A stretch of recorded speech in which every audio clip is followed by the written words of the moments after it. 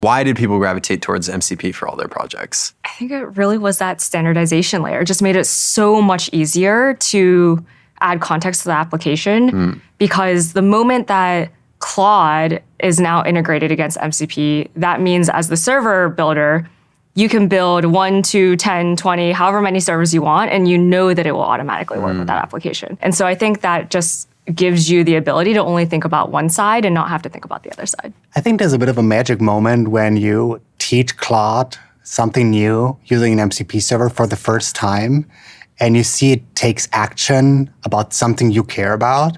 And I feel that's a little bit of moment of magic that I think MCP captures really well, which makes people so excited because within 5 minutes, they have something going. Right. Right. Yeah, I've seen it myself, and I mean, even experienced it where it almost feels like you take Claude out of the box, so to speak.